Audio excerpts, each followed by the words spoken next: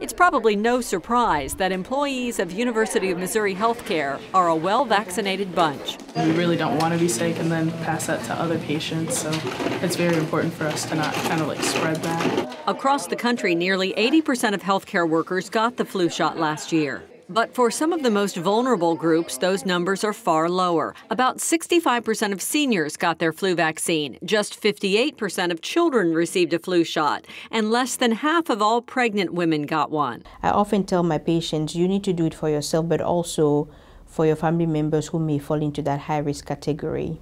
Dr. Christelle Ilboudo is Medical Director for Infection Control and Prevention at MU Healthcare. She's a resource for doctors across the region and says everyone 6 months and older should get the flu vaccine. In fact, MU Healthcare gives 6,000 free flu shots to Columbia Public School children each year.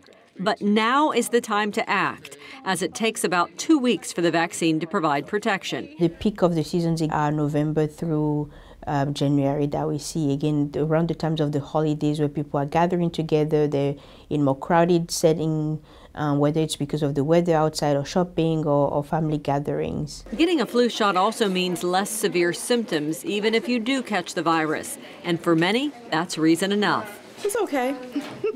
Hoping to stay flu-free this season. From the University of Missouri, I'm Teresa Snow.